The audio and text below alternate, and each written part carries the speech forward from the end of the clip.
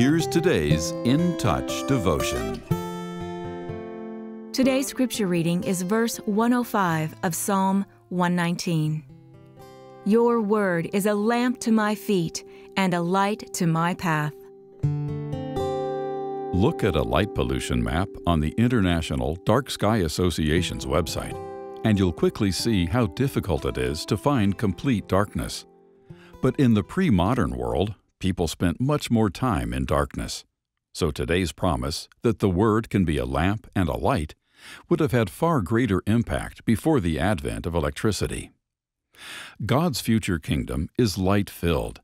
Its lamp is the Lamb, as we read in Revelation 21, verse 23.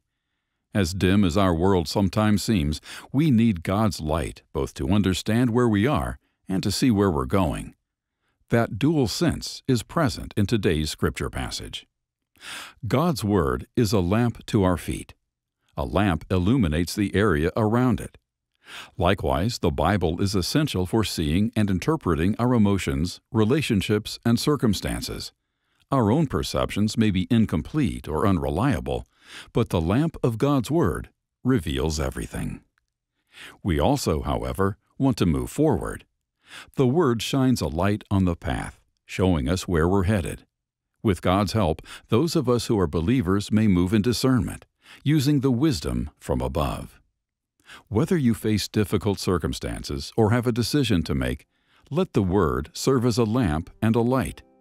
You can trust God to help you see more clearly and move ahead without fear.